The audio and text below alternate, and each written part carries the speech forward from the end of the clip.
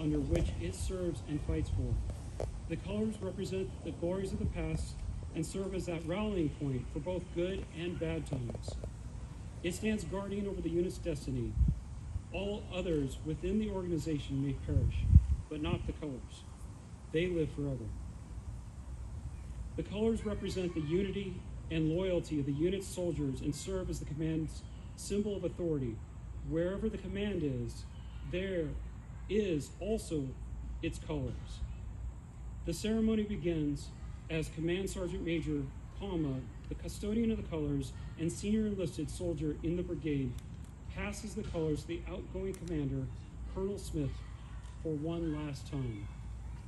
And so, with the passing of the colors goes the passing of the responsibility for the mission and care of the soldiers of 308th Civil Affairs Brigade.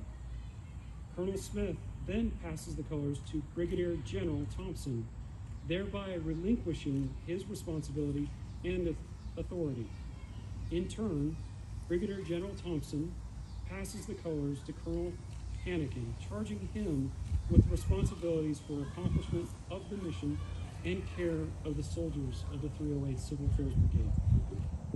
By the authority of paragraph 2-5A, Army Regulation 600-20, the undersigned assumes command of the 308th Civil Affairs Brigade, effective this 23rd day of September 2023.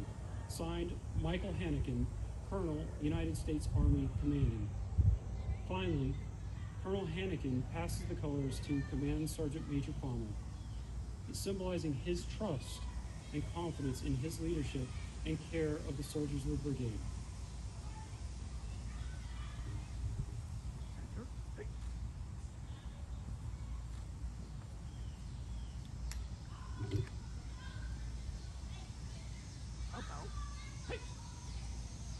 Forward, march!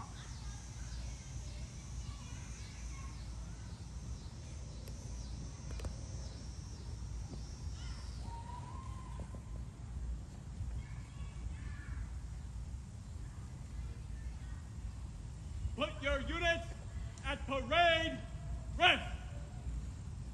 Parade rest! Parade rest! Parade rest!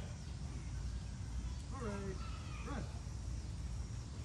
Parade rest! Parade rest! Parade rest! Ladies and gentlemen, Brigadier General Dean Thompson.